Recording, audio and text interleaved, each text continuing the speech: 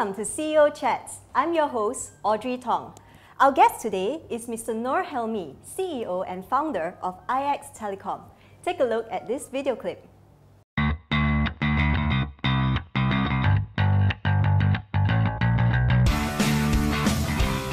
Hi, my name is Noor Helmi. I'm the CEO of IX Telecom. IX Telecom is a global service provider that provides connectivity services in more than 200 countries worldwide. So we can provide connectivity like internet access, IPVPN in any countries worldwide. Our model is unique because we do not own any physical infrastructure, but we can provide connectivity everywhere.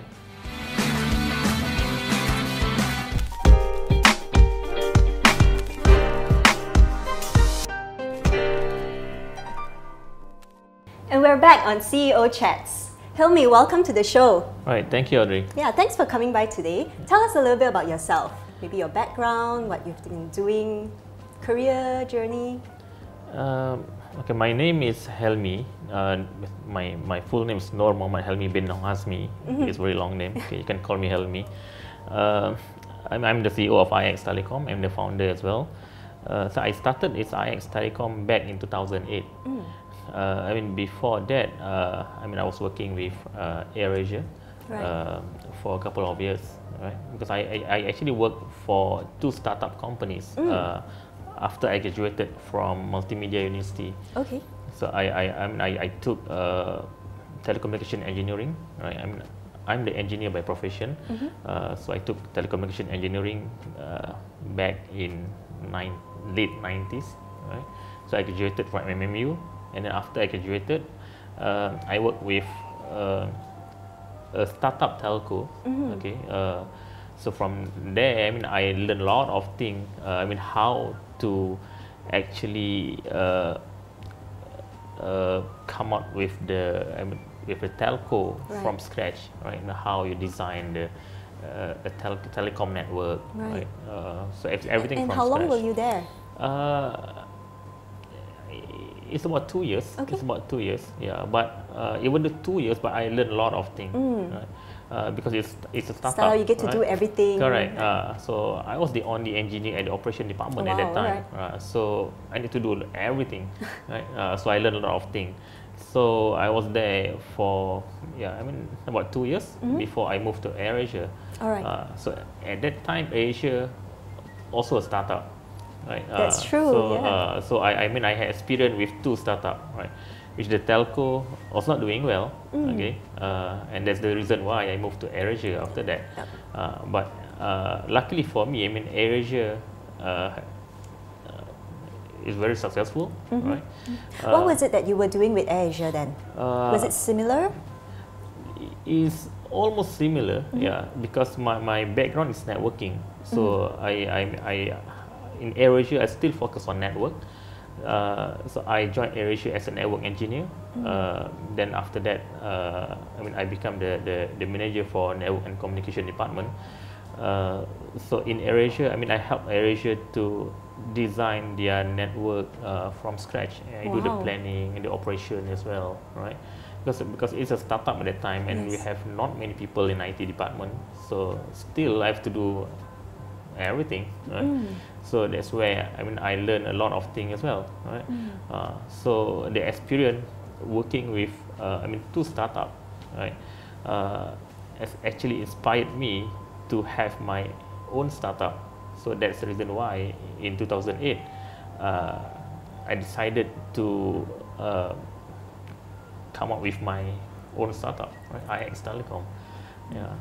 Oh, but AirAsia was doing pretty well, right? Yeah, at that point of time. Yeah. So what influenced your decision to come up and be an entrepreneur?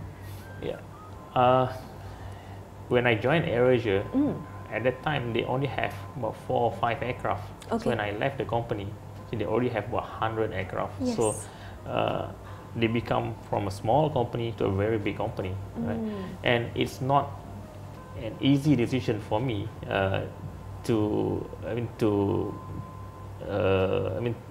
leave AirAsia at a particular time, right? Because you're already in the comfort zone, actually, right? In a way, yeah. But, there's some security. But then uh, the reason why I work with the two startups before, right? Because I want to learn how to do a business, right? Because it's my childhood ambition to be an entrepreneur. I see. Right? Yeah. So I have two, to be an engineer and entrepreneur.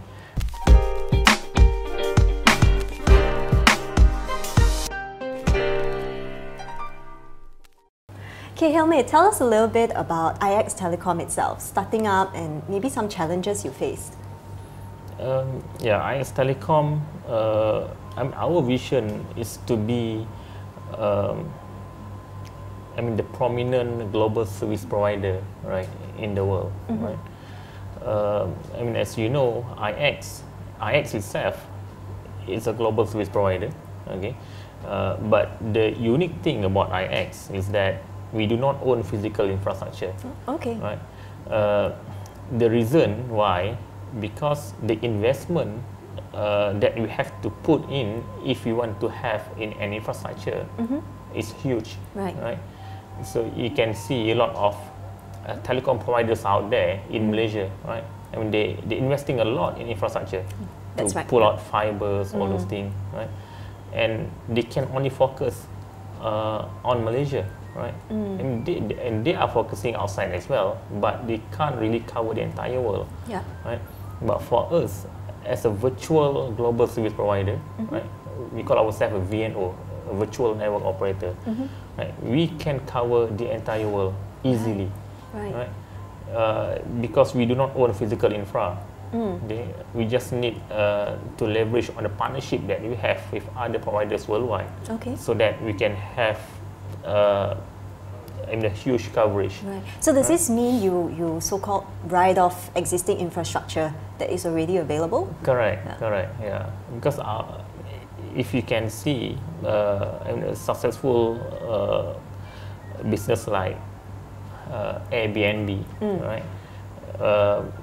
They are the largest hotel provider in the world, right? But they do not own any real estate. Right? Exactly. They do not own any hotels. Right? Yeah. You look at same with Uber. The largest taxi company in the world, but owns no vehicle. Yeah. Right. So similar like Facebook, the largest media company in the world, but has no content. Right? The content from us, we are the one that are updating the Facebook every day. Right? So for IX, we wanted to be the prominent global service provider in the world that has no physical infrastructure. Right? That's our aim. Yeah. Right. Yeah, and it's not easy to achieve that. Yeah. So what are some challenges that come with that? Yeah, because when we first started, since we are a local company, so we tried to sell our services in Malaysia, right? Back in 2008, right? But it's not easy, right? Because of the perception that the people have, towards the young entrepreneur like us at that time, right? So it's not easy for us to get our first few deals, right? And what we have to do at that time, we travel to Hong Kong, to Singapore, and to sell our services over there, right? And luckily, we're a bit fortunate because in Hong Kong and Singapore, they are very open, right? So they give an opportunity for us, to sell our services to them. So your first few clients were actually non-Malaysian. Yeah. So that's how we decided to focus on the global market, because we believe that out there are more opportunity for us. What have been some highlights for you in this journey so far?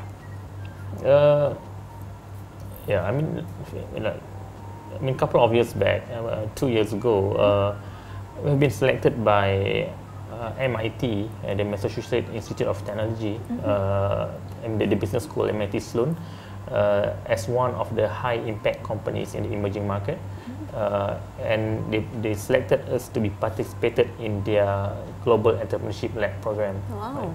Right? So for us, we are it's an achievement for us, because MIT Sloan is one of the best business school in the world, right? So they actually selected us to be part of that program, and they send their internship to do. They send their interns, the MBA students from Sloan, to do internship in our company. So what are some best practices? I know we were talking about that a little bit.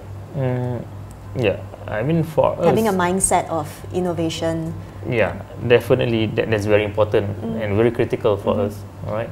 So in our company, everything is based on system, so it's automated, right? So whatever that you do, it has to be like shared with all your colleagues. Okay. Right? So we are very open. Okay, so it's very transparent and accountable. Right? Yeah.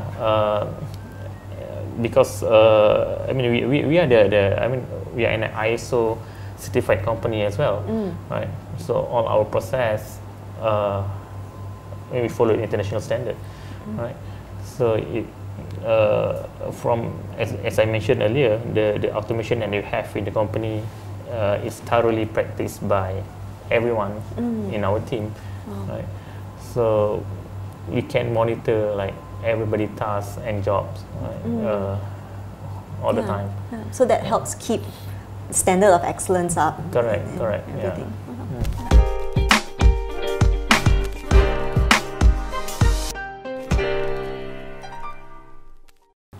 So Helmi, if there was another person, right, who wanted to come out and be an entrepreneur, they want to start their own business, what kind of advice would you give them? What would you say are important for them to have a successful business?